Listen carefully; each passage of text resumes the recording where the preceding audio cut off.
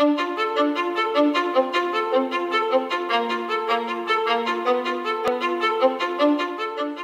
face is grotesque, clownish in the style of the artist. Imposing at 5 by 4 feet, Bud Omeng's painting, Amats, centres on a grinning figure. The final face is wide-eyed with intoxication and overflowing hair. This papal figure holds a cannabis joint. The work is a reinterpretation of Diego Velázquez's 16th century Baroque painting of Pope Innocent X.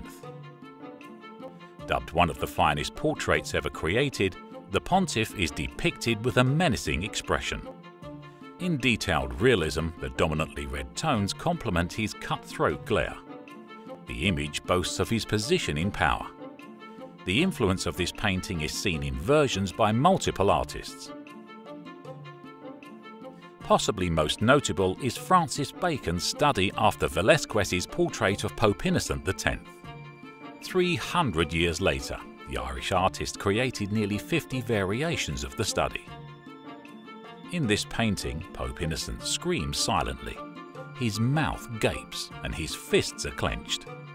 The artist's attraction to pain and fear is seen in his famously violent brushstrokes. Bud takes from these influences and grounds his interpretation in widely relatable experiences. He shows an aversion towards being overly serious. Omeng holds a history of illegal painting, of vandalism and anarchy. Moving to canvas, he echoes the grit of urban art. This composition takes a light approach, poking fun at institutions and the church. The details on this Pope's throne have a spray paint-like texture, juxtaposed against diamond wallpaper in an old fashion. The piece falls into a movement relevant to modern times, with touches of the artist's personal tastes. Bud takes the same stance as he does with graffiti, making art unabashed and defying the man. He recently held solo exhibitions Who Are the People in Your Neighborhood at Archivo Gallery in 2019 and Humorous Fractures at Pinto Art Museum this 2020. All the different portraits reimagine a single pope, but they represent an establishment much bigger than the painting.